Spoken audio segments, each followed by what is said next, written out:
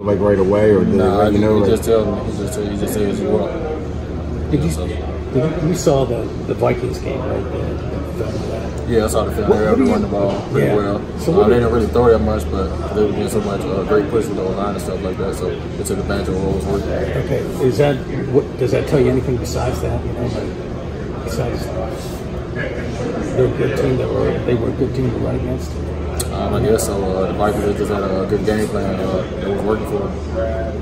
On that first catch, what was the team? Was it the adjustment on the ball? I really just looking at the ball, man. Did you have to make an adjustment on it? No. So you saw it was coming. That's not really coming. And he said Carson called your name? Yeah, he called my name. And so were you just kind of like a dump off option there? I think you weren't expecting that to come to play. I was supposed to get out a little bit faster. I was trying to make sure I had the chance to cover, so that's what I just did. So how challenging is the noise, the dome, and their home game, their opener? What do you expect on Sunday night? I mean, it'll be pretty challenging, but we can't let that affect us. We have a game plan, come back, so we're going to play our game.